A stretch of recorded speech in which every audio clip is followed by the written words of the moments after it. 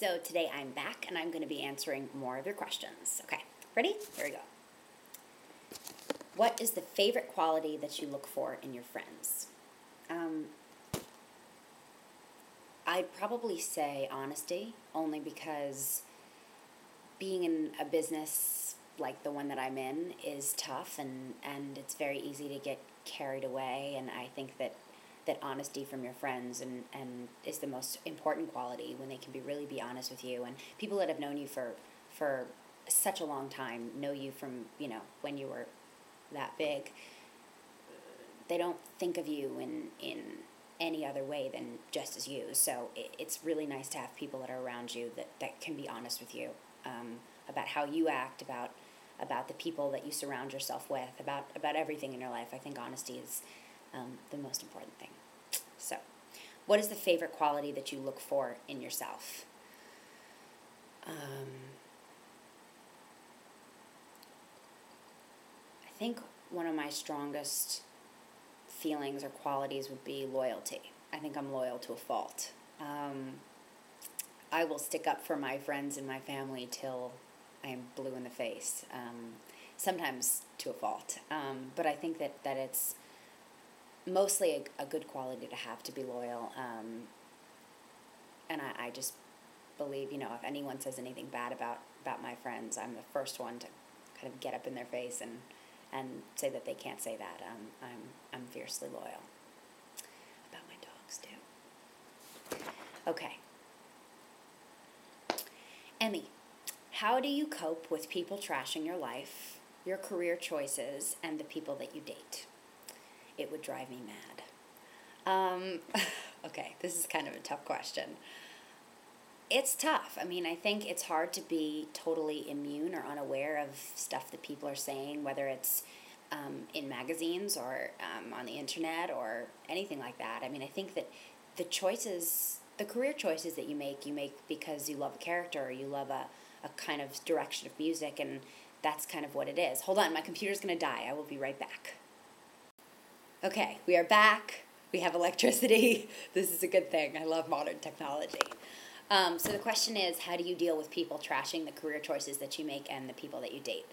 I guess the films you choose because you just love them, and I guess the people you date is tough. I guess only I can know what somebody's really like. It's hard to judge somebody just from a picture, especially because I don't normally date people who are other actors that you would have seen them in interviews or anything like that. So I can really only rely on my gut instinct and what my family and friends and people that are really close to me think. So that's kind of how I do it. I can't say that's not hurtful, but at the same time, I think that you just have to have faith that you trust your own instincts and hope everything turns out okay. Okay, that was kind of a tough question. Next question. Emmy, I know you love dogs. Yes, I'm such a dog person. However, I love cats, and do you have anything against cats? There's some picture of you holding a big yellow cat while pet shopping sometime last year. Yeah, I like cats. I love dogs because they're more kind of interactive in your life, and they're sometimes, for the most part, better cuddlers, and I'm a big cuddler. And cats, yeah, I like cats, although I may be allergic. I start sneezing a lot around cats, but has never been proven, so I'm not sure. But I have nothing against cats, just do not presently own a cat. Next question. What is one thing that you always want to do but never have time for?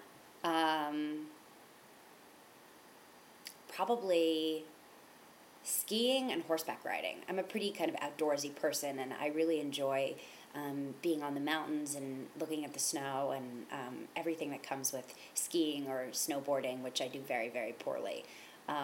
Mostly end up just on my butt.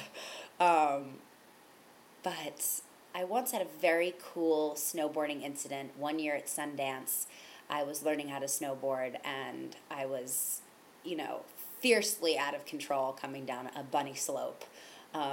And a really, really cute guy came and saved me, and when he took off his helmet, I saw that it was Josh Hartnett. So Sometimes snowboarding and sucking at snowboarding can be a positive thing. Nothing came of that, if anybody's wondering. He saved me. I said, hello, how do you do? And that was it. But that was very gentlemanly of him. Okay, next question. What is your guilty pleasure? My guilty pleasure would be, I used to bite my nails. I don't anymore. My guilty pleasure would probably be ice cream. Ice cream for breakfast. And anything left over for breakfast. I like Chinese food for breakfast. I like pizza for breakfast, or pizza topping, or gluten-free pizza for breakfast. I like anything that's a dinner food for breakfast. And I also like breakfast foods for dinner. I do. I like pancakes and eggs for dinner. And I eat a lot of ice cream in bed watching movies. So, yeah, I would say ice cream's my guilty pleasure. Okay, well, that's enough questions for today. Have a good day, and I'll see you soon.